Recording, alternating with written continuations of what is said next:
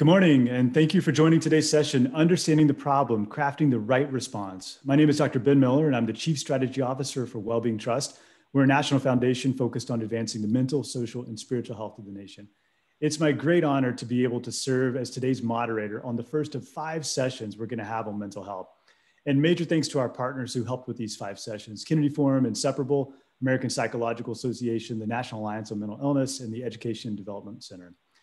Each of these 5 sessions have been carefully curated to bring the best thought leaders and national experts to the table to discuss concrete ways we can address our nation's mental health and addiction crisis.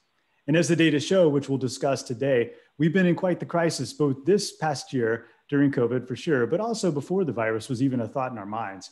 From increases in depression, anxiety, drug overdose, to just overall stress, this pandemic has brought mental health to the forefront of all of our lives.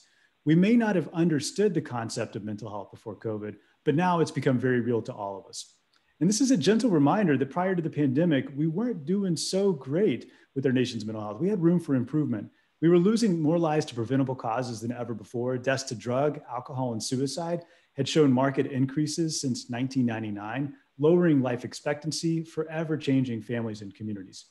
And these issues impact all generations, all ethnic and minority groups, though at differing degrees of severity, with many of the mental health disparities mirroring the physical health disparities that we've seen. And while our culture has become more open to talking about mental health, there remains a stigma attached to it that is less and less social, but more entrenched structurally. In the face of these seemingly insurmountable and daunting problems, we have to have hope, a vision for what could be, a drive for how to get it done. And that brings us to today, to this webinar series, and to you. Over the next 5 weeks, we're going to offer sessions on ways that we can better address mental health and addiction in our country. Today lays the groundwork for future sessions, a guide of sorts for ways that we can better see the importance of comprehensively bringing mental health into the fabric of our redesign. So let's get going. Let me start with brief introductions for our experts and then hear from some of our members of Congress who, in cooperation with, we have joined us for today's session. I'll begin with Ms. Colleen Carr, who's the director of the National Action Alliance for Suicide Prevention, or the Action Alliance, as we just shorten and say. The Action Alliance is the nation's public-private partnership for suicide prevention and is tasked with coordinating a comprehensive national suicide prevention response in the United States and works with over 250 partner organizations to coordinate and implement the National Strategy for Suicide Prevention. So thank you so much for being here, Colleen. Next, we have Congressman Patrick Kennedy, who spent over 16 years in the U.S. House of Representatives serving Rhode Island's 1st Congressional District. Patrick has done more on mental health than will ever be written down. His fingerprints are on every major piece of reform, including as a lead sponsor for the landmark Mental Health Parity and Addiction Equity Act, or the Federal Parity Law. He's the founder of the Kennedy Forum and just an absolute true champion for mental health. And finally, we have Dr. Josh Gordon, who is the director of the National Institute of Mental Health, the lead federal agency for research on mental disorders. Dr. Gordon oversees an extensive research portfolio of basic and clinical research that seeks to transform the understanding and treatment of mental illnesses, paving the way for prevention, recovery, and cure. He also has the distinguished honor of being extremely talented at translating complex research into language that everyone can understand. And if you want to question me on this, ask him about his dissertation or some of the other articles he's published, because that's a fun one. So thank you for being here today. We want to thank especially Senator Stabenow, Congressman Katko, and Congressman Napolitano for their support in pushing for mental health reform in Congress and for coordinating with us today. So we will hear from first Congressman Napolitano. She has recorded a video for us. She is unable to attend, but we will turn to that video now, Alicia.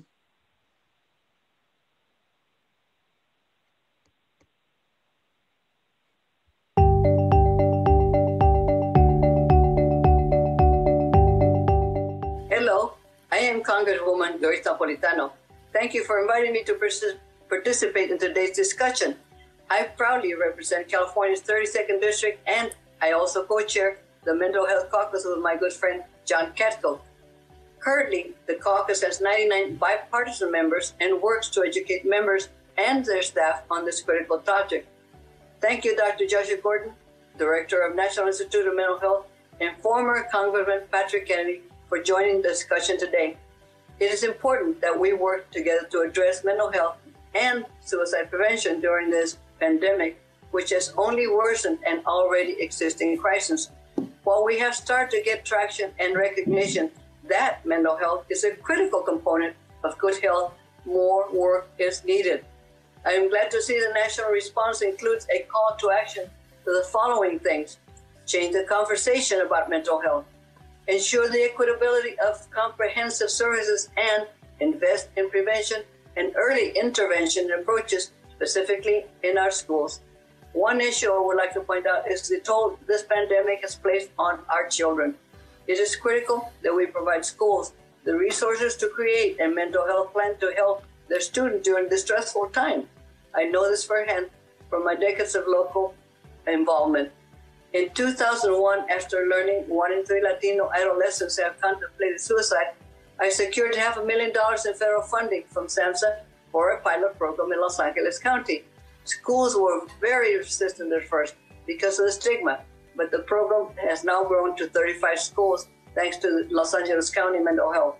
We knew that if we started early with children, we could help them succeed and save lives. It serves as a model for HR 721, the Mental Health Services for Students Act, which would provide funding for school-based programs nationwide.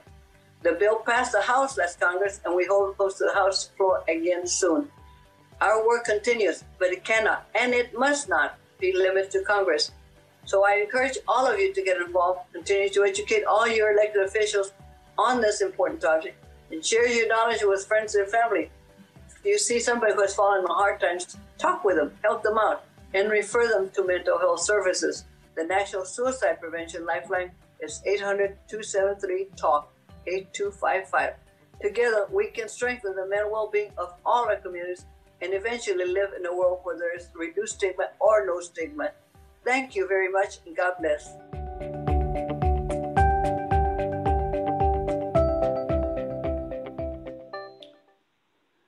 Thank you, Congresswoman, for those kind opening remarks. Congressman Katko, her co-chair for the Mental Health Caucus, will be joining us here in just a moment. We'll go to him when he does jump on. But to get us started here, I'd like to be able to turn it over to Congressman Kennedy and Dr. Gordon for their opening remarks on today's session. Gentlemen. Thank you, Ben. Appreciate the opportunity to join you, and thank you to National Action Alliance on Suicide Prevention for all their work and then deciding to convene this group, and for Dr. Gordon's leadership. As we all have already said, COVID marks an enormous milestone in the struggle to achieve mental health for all Americans. We already were in a mental health crisis, but COVID has just added fuel to the fire. The challenge that we have today is to try to bring to scale those interventions, those evidence-based interventions that NIMH and SAMHSA and others have spent years researching, and which we have, but have yet to deploy because, in fact, we've never really reimbursed for mental health and addiction care in the same way that we have the rest of medicine. That's left us with a huge gap in available providers and services. And that's a gap that we have to make up for. I applaud Congress for their passing billions of dollars for mental health in this recent America's Recovery Act. But that's just a beginning. Frankly, we need to continue to push for expansion of the ACA. We need to continue to push for implementation of the Mental Health Parity and Addiction Equity Act. We need the new Secretary of Labor to really enforce the improvements to the parity law, which require insurance companies to really detail their medical management practices much more deliberately and intentionally and specifically, so as to really hold payers accountable. And why is this? Because we know that if you're seeking mental health and addiction care, you're much more likely to face out-of-network costs just because of the lack of available in-network care. That leads to 6 times more likely to go out-of-network, paying more out-of-pocket as a result. If you're a child, you're 10 times more likely to go out-of-network to see a mental health professional. These are systemic challenges that we have as a nation. They're not going to be solved overnight. But I'm so pleased that along with Dr. Gordon and this committee for the national response, that we have detailed a thorough outline of a plan of action, among other things, to fully implement the Mental Health Parity and Addiction Equity Act. and to really enforce not only that, but the kind of opportunities for payment reform that we'll see through CMS reform, investing in collaborative care so we can really leverage the existing medical and healthcare system to do more mental health as opposed to just relegating it simply to those with a specialty in mental health. We need everybody. We need all hands on deck to help us solve this challenge. And this plan that we're going to be speaking about today helps us to achieve that. And now it's a great privilege and to turn it over to Dr. Gordon and thank him for his leadership at the National Institutes of Mental Health and particularly his leadership on this commission. Thanks, Representative Kennedy and Ben and Colleen for joining us today. And thank you all for attending this webinar and for making a commitment to attend the series that we're embarking on. By way of introduction, I'll just add to what Ben said that the National Institute of Mental Health is one of 27 institutes and centers that make up the NIH. And our mission, as was mentioned, is to transform the understanding and treatment of mental illness, paving the way for prevention, recovery, and cure. Our research portfolio is guided by a strategic plan for research, which outlines our research priorities. And a significant component of that plan is working to ensure that our research findings influence mental health care through changes in both practice and policy. And it's in that context that the NIMH is really pleased and proud to be able to join the National Action Alliance in this national response initiative that we'll be talking about today. It goes without saying that 1/5 of Americans are bearing the burden of mental illness at any given point in time. And perhaps then it's not a coincidence that about 1/5 of the House members are members of the Mental Health Caucus. This burden, though, has likely been worsened by the pandemic, as we'll discuss today and throughout the webinar. But perhaps more importantly, as Representative Kennedy mentioned, it's really shown a light on the issues in mental health, on the current crisis that preceded the pandemic, and the need to ensure that we have an appropriate public health response and policy response to this crisis. A couple of notes on the national response. It's a diverse, nonpartisan public-private partnership. And we're committed to driving meaningful, lasting change in mental health and suicide prevention through collaboration, leadership, and action. And it's a response to the pandemic, but it is not meant to be limited to the pandemic itself, but really to fundamentally change how we care for our country from a mental health perspective. We're working to create sustainable and comprehensive solutions to the mental health impacts of the pandemic, while also preparing to address future needs by mitigating risks and building resiliency. And as I'll talk about more, we know how to do this from a research perspective. And as was mentioned by already, the real issue is in implementing what we know. Nonetheless, research and collaboration are essential to address the impact of the pandemic, and that's what I hope to tell you about today. Thank you both for your opening comments and appreciate you both again for being here and your support for what we're going to discuss today.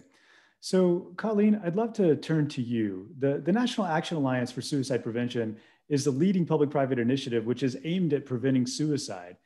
You have been so instrumental through your leadership in starting mental health and suicide prevention, specifically around the national response for COVID-19. And as was mentioned, this is under the umbrella of the Action Alliance. Could you tell us a little bit about this effort in more detail and some of the priority areas? Sure. Thank you, Ben, and thank you, Dr. Gordon and Congressman Kennedy for your leadership on the national response. As you mentioned, the Action Alliance is the nation's public-private partnership for suicide prevention. We're housed at EDC, and we bring together senior leaders from government, business, and the nonprofit sector to align our efforts to implement the national strategy for suicide prevention and what we know to be effective best practices. And we recognized last spring, as COVID-19 was starting to take hold, that just as we needed a coordinated national response to the virus itself, we needed a coordinated response to the mental health impacts. And so we stood up the Mental Health and Suicide Prevention National Response to COVID-19, or what we call the National Response Now. As you mentioned, led by Dr. Gordon and Congressman Kennedy, alongside a distinguished group of steering committee members. And we knew very early on that what we really needed was a shared agenda across mental health and suicide, so we could really speak with one voice as a sector as to what is most needed at this time. And we now have that shared agenda with the National Responses Action Plan and related efforts like the CEO Huddle's Unified Vision. And what these efforts demonstrate is that now more than ever, there's alignment in our national priorities around mental health, and we have the opportunity to make significant changes in how we talk about, how we prevent, how we treat, and how we finance mental health and suicide prevention in our country. So I'm just going to briefly outline what is in the action plan, and I hope all of you have had a chance to review it and think about how what is in the action plan might inform the work that you are doing on a policy response to COVID-19. So in the action plan, we outlined 6 priorities that really weave together a comprehensive approach to addressing mental health and suicide during COVID. Number 1 is changing the national conversation about mental health and suicide. In a recent survey the Action Alliance did, half of respondents reported being more open to talking about mental health since COVID-19, and 81% said it's more important than ever to make suicide prevention a national priority. The second priority is increasing access to evidence-based treatments for substance use and mental health disorders in specialty and primary care. As has been mentioned, effective care models exist, and we need to be implementing and paying for effective treatment for those that are seeking care. Priority 3, we need to increase the use of non-punitive and supportive crisis intervention services through a comprehensive crisis response system that includes trained professionals to safely and compassionately respond to people in crisis. Priority 4, we need to establish near real-time data collection systems to identify changes in rates of suicide, overdose, or other key events, and clusters and spikes in those outcomes. COVID has taught us just how important timely, accurate, and comprehensive data is to understand what's happening and to help leaders make informed decisions, and we need that same type of data in mental health and suicide. Priority 5 is ensuring the equitable delivery of comprehensive and effective suicide prevention and mental health services for Black Americans, Latinx Americans, American Indian, Alaska Native communities, LGBTQ individuals, and others disproportionately impacted by the pandemic. And we have to do more to address inequities in everything that we're doing to address mental health and suicide. And priority 6 is investing in prevention and early intervention approaches to treat the root causes of suicide and mental health problems in a range of settings, including schools, as Representative Napolitano mentioned, places of employment, and community spaces. And so these 6 priorities in the action plan lay out a comprehensive approach.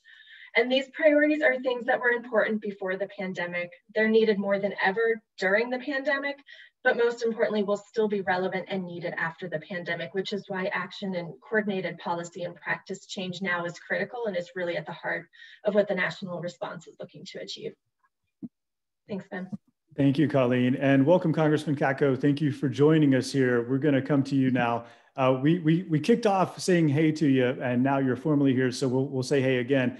Thank you for your leadership. Your co-chair on the House Mental Health Caucus, Congresswoman Napolitano, gave us some opening remarks. We'd love for you just to hear, or for you to share just a few words with the group on your priorities and where you think we need to go for mental health as a nation. And thank you again for your support and for being here. Yeah, sure. Sorry for the informality, and sorry, I just got back from an eye appointment, and it was supposed to be a half hour, and it was an hour and 45 minutes. So that's how it goes. But I apologize for that being delayed. But you know, a day doesn't go by where I don't think about my niece who committed suicide on April 24th of 2012, and it profoundly affected me in ways I can't even describe. And I was waiting to talk just now. I was thinking of her again, and I was thinking of that day because I had to identify her because her parents were out of town, and it profoundly affected me. And so I'm always having my radar up for situations involving mental health in general and suicide in particular. And I just got a call from a very good close friend of mine who is head of a local university here in Syracuse area, who's had an outbreak of suicides on campus. And she's devastated. She doesn't know what to do. She is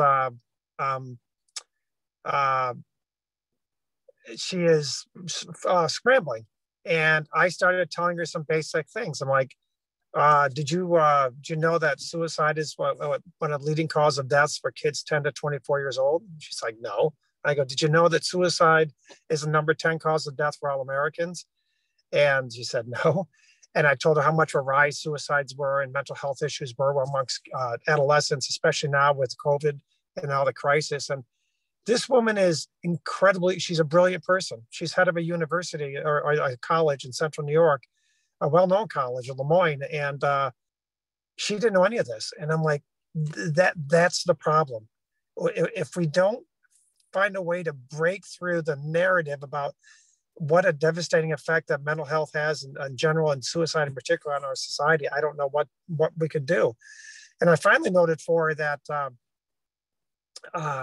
I think a lot of the rash of overdose, especially heroin overdoses, are self-medication for mental health issues. So to me, it's a big, there's not a bigger issue out there. I was very heartened to see during the pandemic that telehealth has come of age with mental health, at least in some respects. And I pushed hard to have telehealth counseling to be covered by Medicare because they weren't going to cover it. We pushed hard during the pandemic, and not only are they covering it, it looks like they're going to cover it permanently now going forward. At least that sounds like what's going to happen. So that's really good.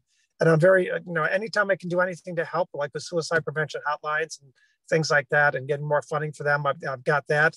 I do a lot of that work, and I just want to be an advocate. And sometimes it's frustrating when how little people know about this disease, and it is a disease, and how it's treated so much differently than anything else. And that's part of the reason why I think people aren't going into the field like they should. It's not talked about enough. And if we don't start getting to the point where we can talk about mental health in the same way we talk about a bad knee or a bad arm or a bad leg, and just normalize the fact that that's just another ailment. It's not something that's, outside of main health. It's part of health. And we've got to figure out ways to attack it. So I always make time for events like these and opportunities to talk, because I want to let you know that we're working hard. I'm going to, with Grace Napolitano, we're co-chair of the Mental Health Caucus, and I'm chair of the Suicide Prevention Task Force. And we are obviously not breaking through yet. We got to keep doing that. My goal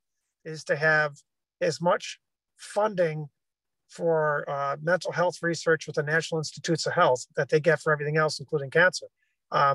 It's one of the leading causes of death in this country, and no one treats it as such. And we've got to be able to talk about mental health just like we talk about anything else, and we got to be able to fund it. And that's just the way it should be. So anything I can do to help going forward, I will.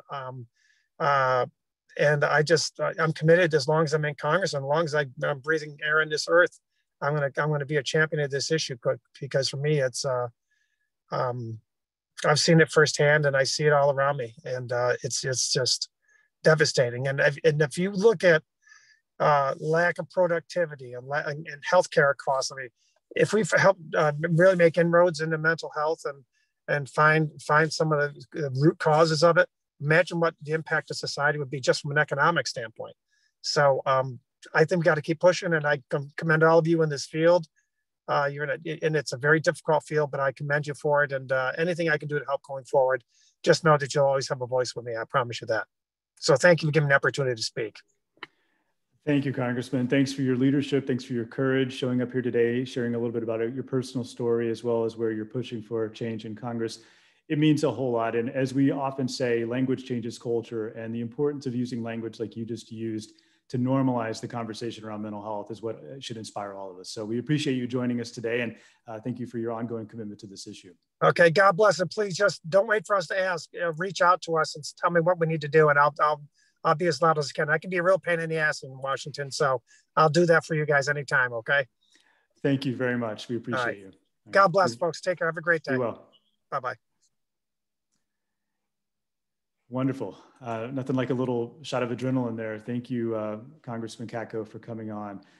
So to go back to where we were, and just to kind of get back into the importance of the action alliance, Patrick, I actually want to come back to you for a second, because at the top, I described how you were behind this groundbreaking Mental Health Parity and Addiction Equity Act while you were in Congress, and you've continued to be a champion for those impacted by mental health and substance use disorders.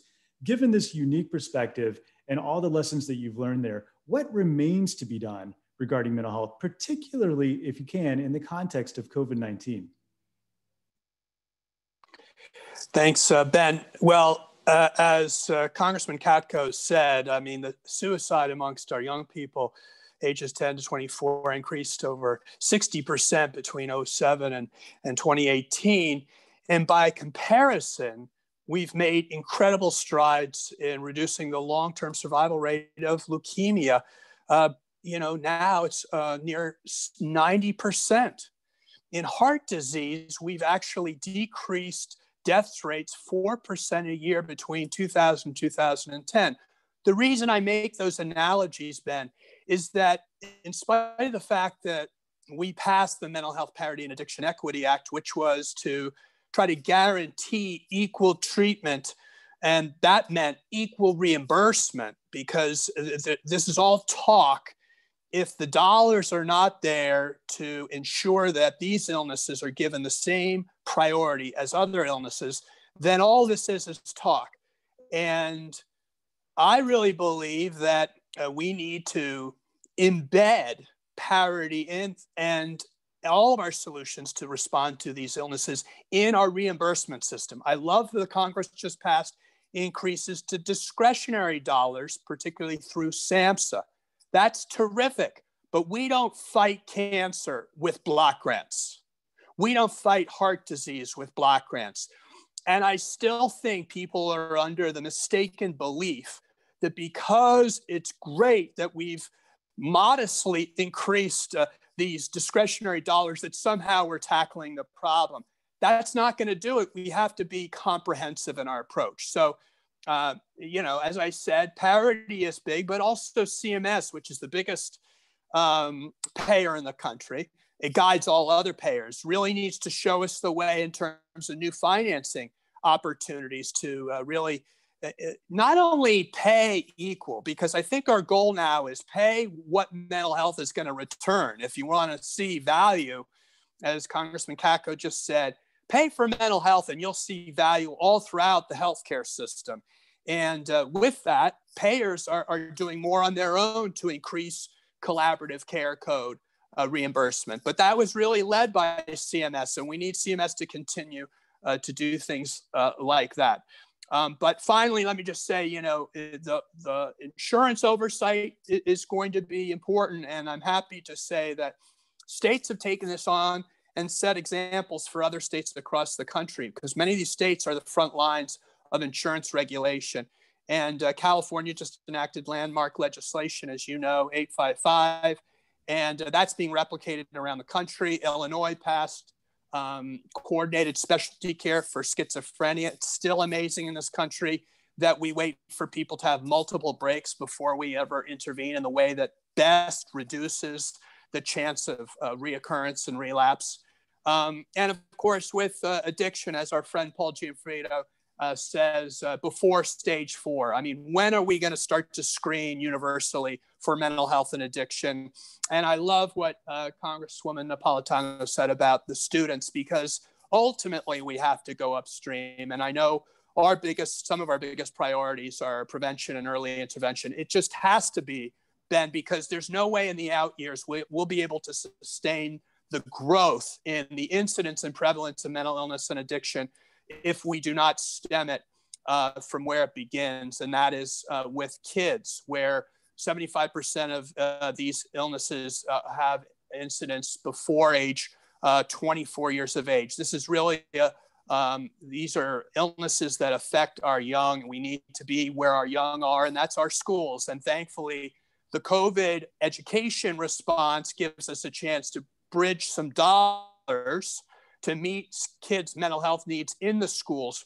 But to my earlier point, those aren't sustainable dollars.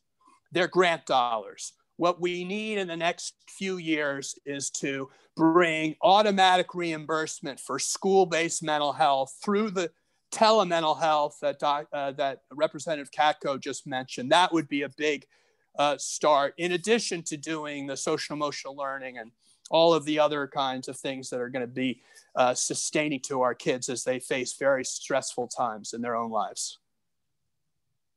Thanks, Patrick. And a lot of the science and the evidence that you just cited, in part, has been done by many of our friends over at NIMH. And so, Dr. Gordon, coming over to you, I'm sure it was music to your ears to hear the representative describe the importance of putting more dollars into NIH for studying mental health.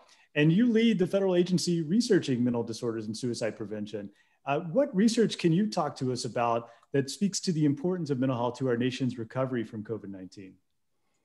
Well, there's two sets of data that we have to rely on. One is information that we've learned from past disasters, traumas, epidemics, and what we're learning now from what's going on during COVID. So let's start with what we know from the past. What we know from the past is that a significant portion of individuals exposed to a disaster or a mass trauma or an epidemic will experience immediate and intense reactions.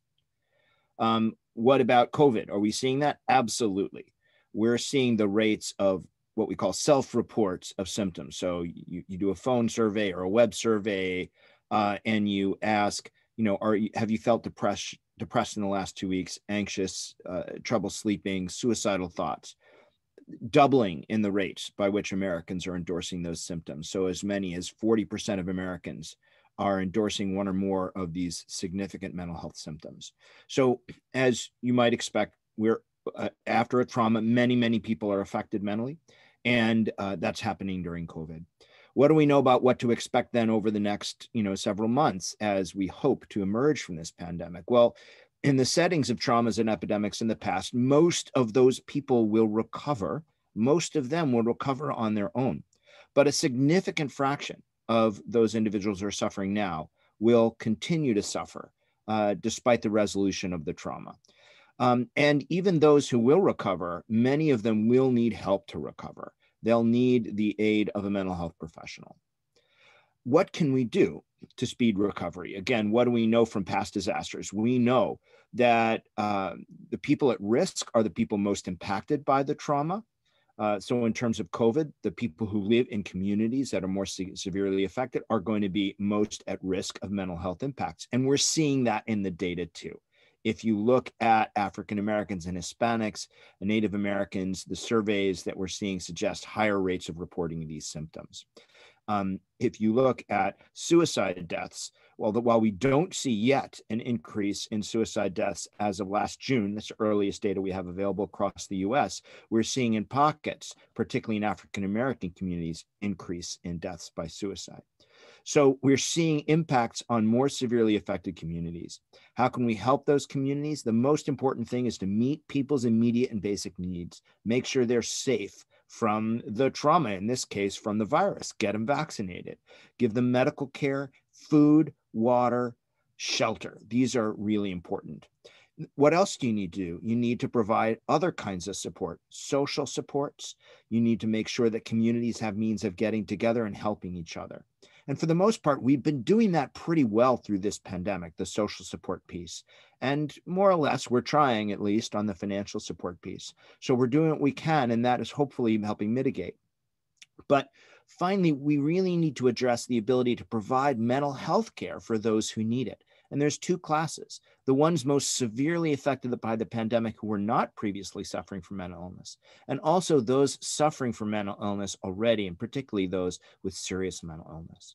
Those with serious mental illness are more than twice as likely to contract the virus. They're more than 3 times as likely to die from COVID-19 just because they have schizophrenia or other serious mental illnesses. So we need to make sure that we treat those with mental illnesses, that we treat those who are severely affected, and we need to be able to provide opportunities for them to seek and access that care. Finally, I would also mention, I appreciate the support of Representative Katko and many others in Congress who support our research endeavors. We are doing what we can with our current budget to support research into the impacts of COVID, and importantly, to study what works and what doesn't work as well in the context of the pandemic to mitigate these mental health effects. But we could always use more resources for that purpose. We look forward to being able to learn from this pandemic, not only to help people now, but also to help people through the next trauma or the next epidemic that hits the United States. Thank you, Dr. Gordon. And I want to pick up on something you said and turn to Colleen. As Dr. Gordon just described, there's been different responses to COVID in different communities. It has not been a blanket response, and some communities have had a harder time than others. Individuals and communities have unique needs. We know this. And when it comes to mental health, we must identify that we have to change the systems that serve them. Colleen, what steps do we need to take to ensure equity is enabled within mental health? Thanks, Ben. Yeah, I think to that point, we know that inequities in mental health didn't just start with the pandemic, but they have been exacerbated.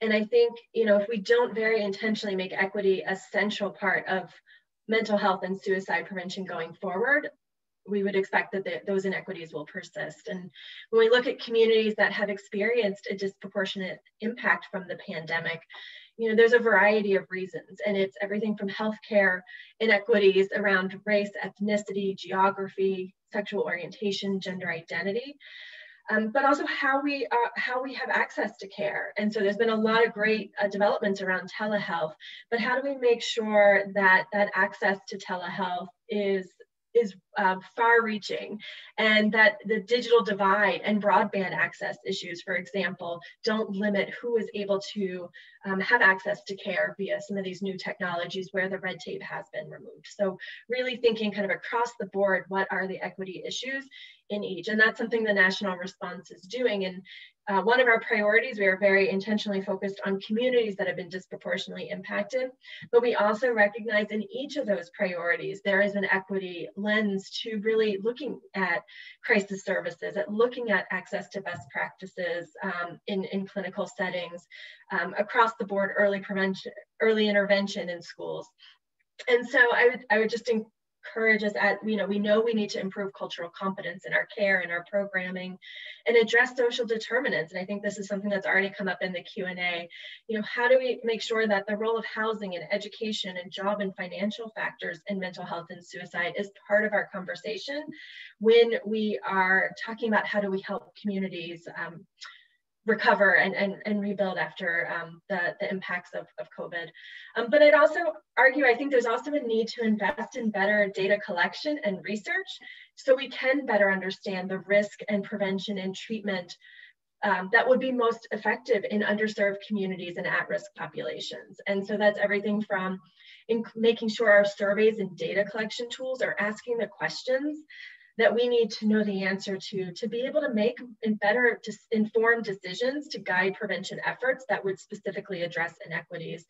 And this is, collecting data on fatal and non-fatal suicide events that include demographic information on sexual orientation, on gender identity, on military veteran status, and improve the quality of the data that we do collect on race and occupation and industry, so we have more information that can guide our efforts. And then along with the research side as well, we need to better understand the nuanced expression of mental health and suicidal behavior in different populations. And this is something that emerging research has really indicated is important to better understand, and was a recommendation of the Congressional Black Caucus's report on Black youth suicide. And I think it's one thing that, and NIMH has been moving that recommendation forward. And so to echo, I think a theme that we've already heard a good bit about is that we need to have that better data and that research. And we need our federal agencies to have the resources they need so they can invest in answering those key research questions and helping us better understand how to translate that research into practice that will specifically help us better address inequities and support communities that have been disproportionately impacted by COVID for a number of reasons. So many amazing nuggets of wisdom in there, Colleen, and I wish we could talk about each one of them. I'm going to tee up Dr. Gordon in just a second to come back and talk about prevention, which is a theme that you surfaced. But another thing you surfaced is that one of the limiting aspects to accessing care is that people have to work pretty hard to find that care. I've often said that it's one of the cruelest ironies in healthcare that the more diagnoses you have or the more crisis you're in, the harder you have to work to get that help. The fracturing of health and the fragmenting of our system seems to make this harder. So Representative Kennedy, I know that you believe that mental health must be fully integrated into healthcare, which is a theme that is consistent across the national response into all the systems that affect people with mental health and substance use disorders. What do you see as the areas that we should be focusing on right now to push that broader integration that we need? Well, you're right. We have a huge demand right now. We need all hands on deck. So that means we cannot leave all of our rest of our medical system sitting on their hands because we haven't given them the tools to incorporate mental health into their professions. I mean, think about it. This is an illness where we automatically refer it to some other system. We've never integrated in, and we need to leverage more knowledge and evidence-based treatment opportunities for the primary care system. We need to support in many other respects a whole lot of additional personnel that we have in our system to multi-purpose them to do mental health, because it really is a misnomer that any other specialty in medicine you can do without also incorporating mental health. My late sister had cancer, very traumatic event. Mental health wasn't required as part of her treatment for cancer. I dare say everybody is familiar with the fact that if you have heart disease and you have depression, you're 4 times more likely to have another heart attack. Why we're not insisting on more training throughout our healthcare system of all healthcare providers, not just those with the purview of mental health as a specialty, is something we need to re-examine. But to your point, Ben, I think that's why schools are so important, because schools bring the equity piece. It's where all the kids are. If we're going to really reach kids, and in many cases, their families through innovative programming, the schools are a great place to also leverage. That means we have to train teachers, school bus drivers, custodians. We need to create cultures of caring in our schools. Bring social emotional learning. As I said, have telehealth now be available to the school kids within the school nurses program or whatever. My wife's a public school teacher. Discipline, just like the rest of our justice system, is really the only tool that anyone has at their disposal to deal with, quote, behavioral health issues. That has to change.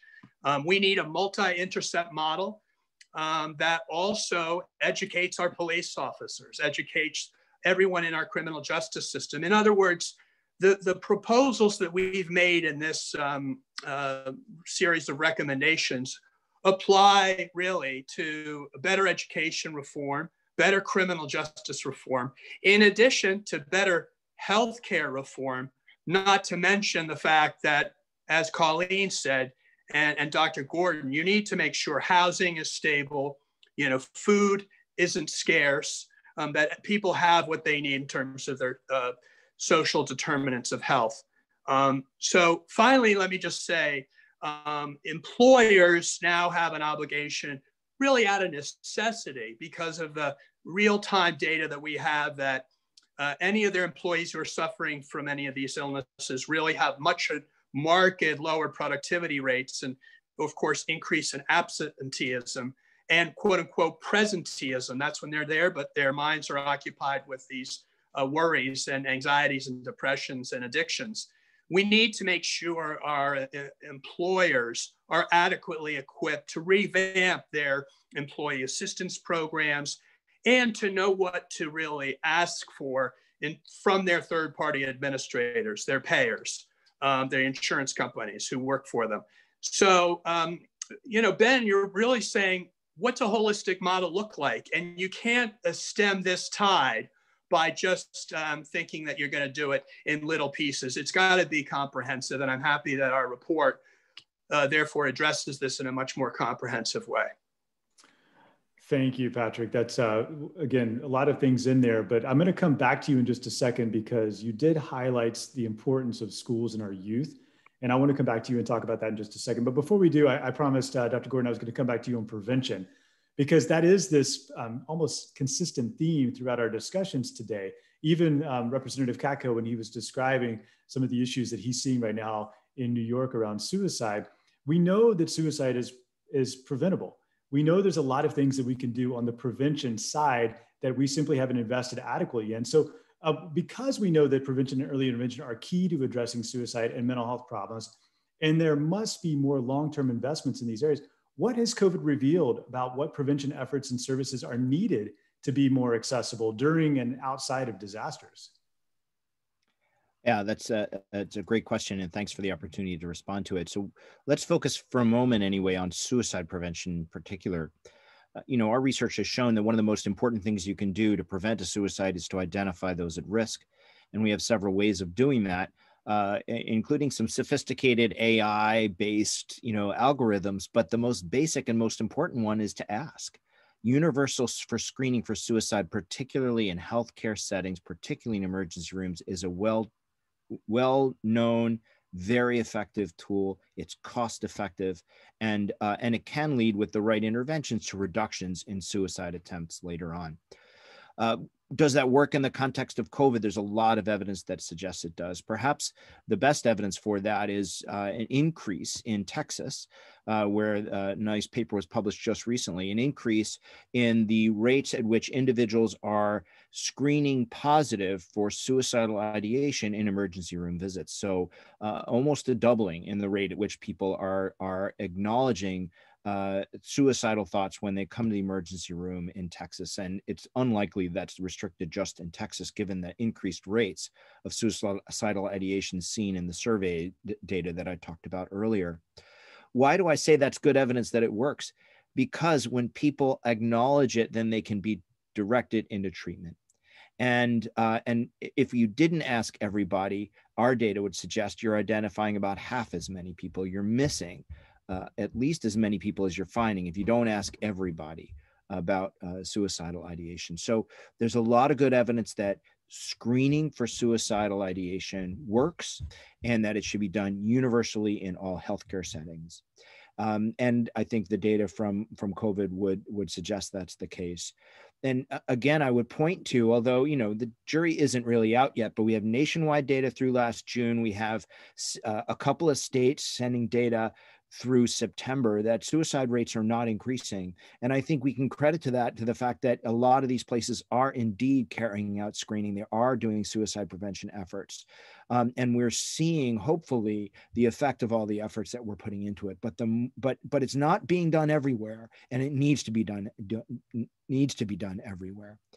There's another issue about suicide prevention I would just mention is that there are a number of clinical approaches as well as population-based approaches to reducing suicide. One of those is, of course, the Zero Suicide effort, which is a healthcare system-based effort.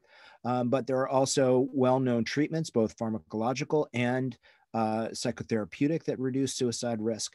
And so if we can get people into these programs, and more importantly, if we can get more support to pay for these programs and to make them available, particularly in underserved communities where healthcare access and mental health care access is a challenge, we'll do better. And then I'll throw one more thing in, that we need access to this stuff in schools. And with that, maybe I'll turn it back to you, because I'm sure others might want to comment on the school thing.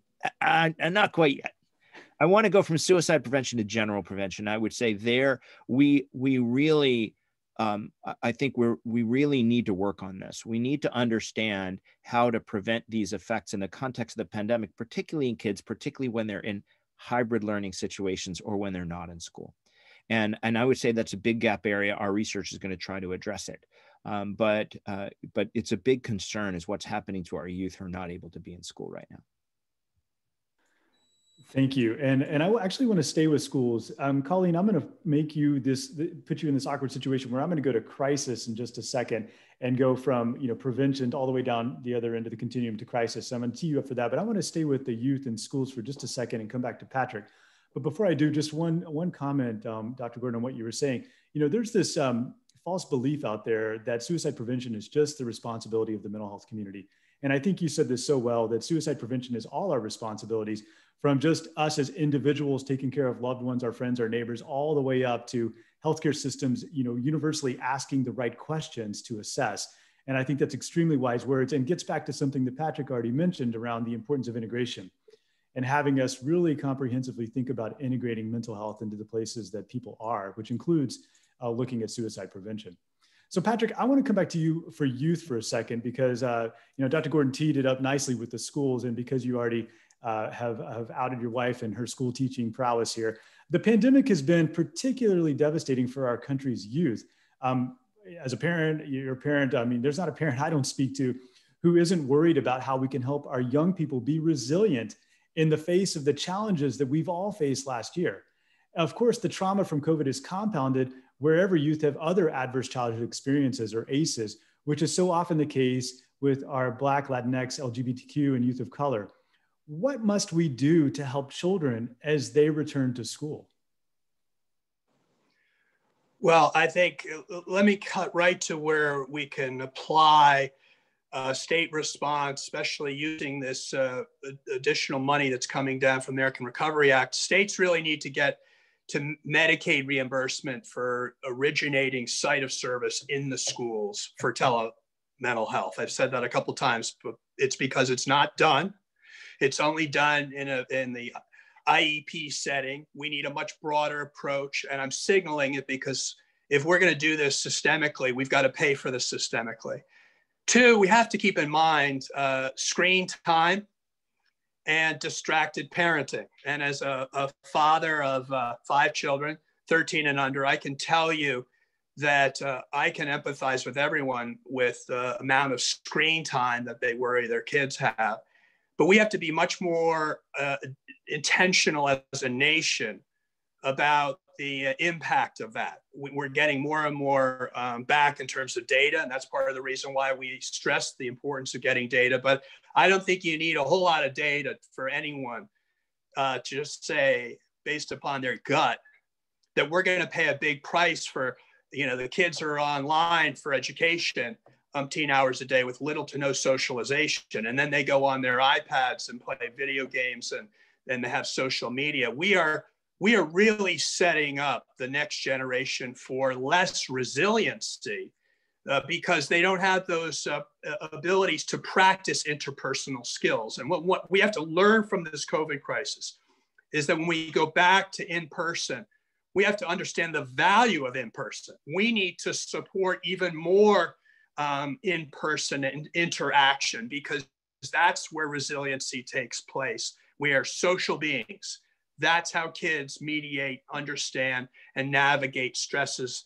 I believe we're going to see a great reduction in impulse control diagnoses, all because of the amount of screen time. And now we're seeing the major tech companies advertise more online learning.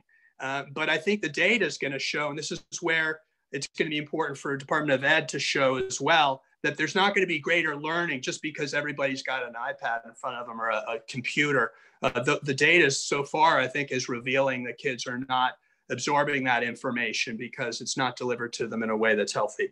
But back to empowering teachers. I mean, there's no way a child's going to learn if their limbic system, their amygdala, is full of those ACEs, as you said, adverse childhood experiences. If the trauma that they've grown up with is unabated and unaddressed, that can take root in hardwiring in the developing brain for kids to adapt to these stresses with maladaptive or unhealthy behaviors. And that can really take them offline for their lives if it's not corrected early. And we have an obligation for our kids to really prepare them for the future. And that will mean that not only embedding social emotional learning on the mental health side, but also, as I said, making sure there's mental health treatment for those who do have diagnoses on the other side, all school-based, I think is going to be the only guarantee, to your point, Ben, where we address that equity gap in Black and brown minority communities, schools as the equalizer. That's where we need to invest in order to make this work. And I'm glad to see that we've addressed this as an important component to our plan.